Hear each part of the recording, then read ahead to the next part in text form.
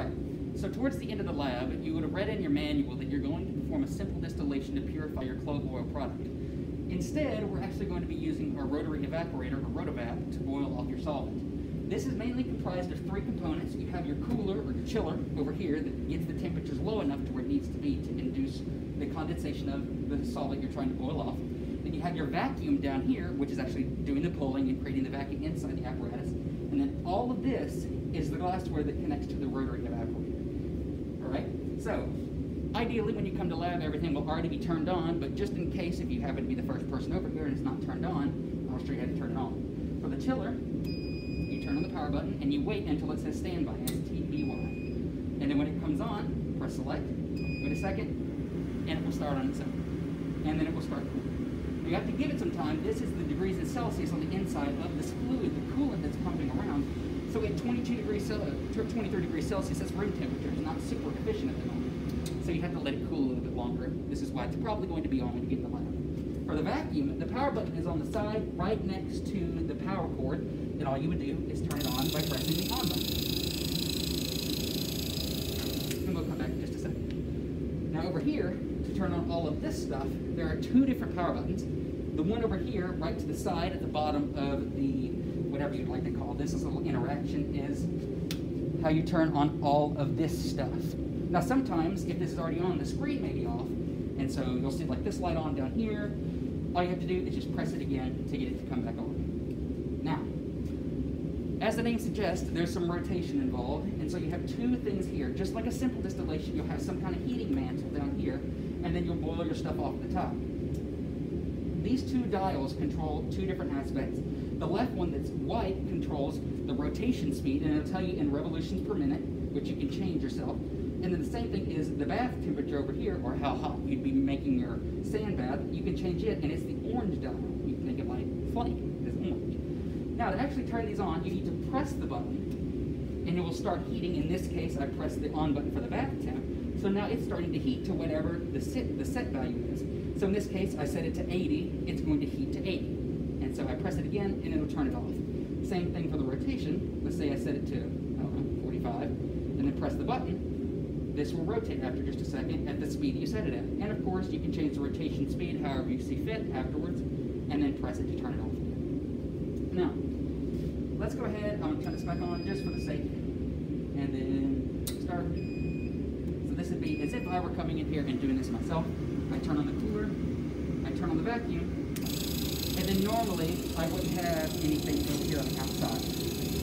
So this is your bump trap. You have to have that whenever you're working with stuff that needs to be evaporated. This will keep stuff from flying up into the condensing column on the left side in the case something bumps.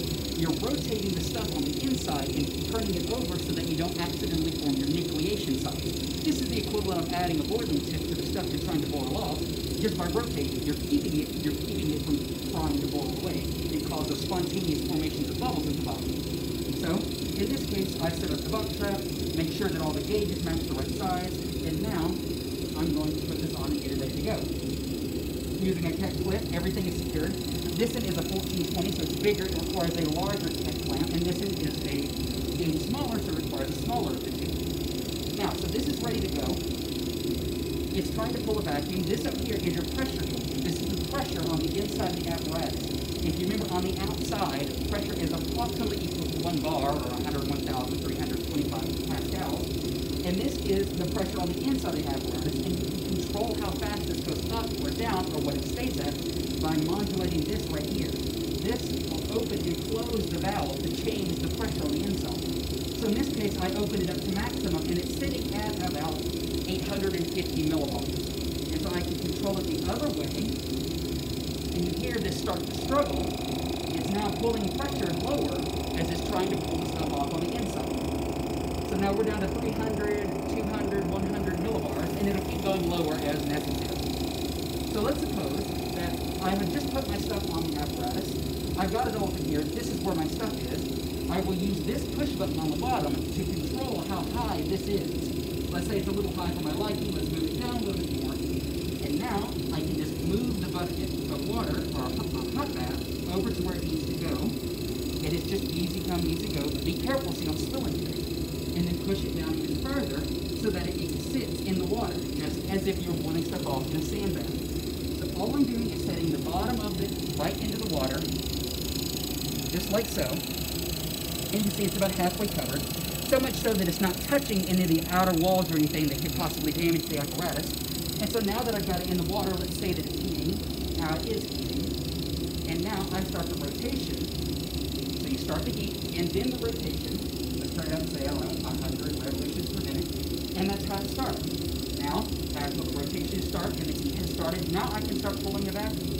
This is where you have to start watching. You have to watch very closely, because even though it rotates and it keeps it from bumping, it still can. If it evaporates too quickly and that solvent tries to come off too fast, you could end up producing those bubbles even while you're rotating, and you can still cause it to bump, hence the need for a bump trap. So let's say I start pulling a vacuum just a little bit.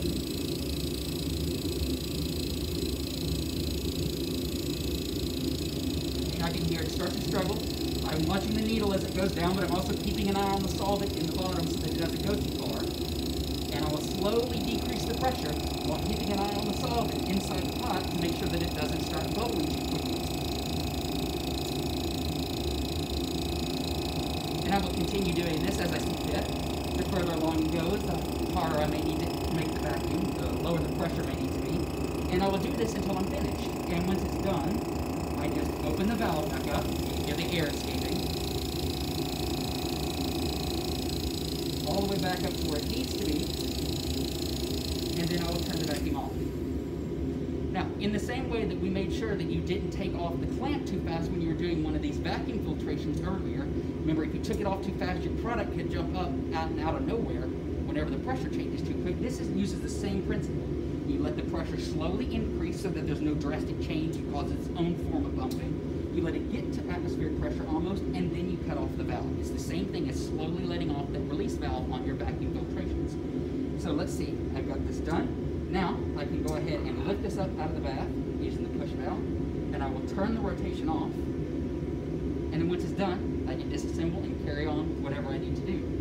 Once I'm done, if you happen to be the last person in here that's using this, after you've cleaned up your apparatus, cleaned up your bump trap, whatever needs to be done, you will turn off all of this over here, just by this button over here to the left side of the panel. This should be off by the time you're done with what you're doing. And then you'll also kill the chiller. And so now all of this is done, and you're good to go.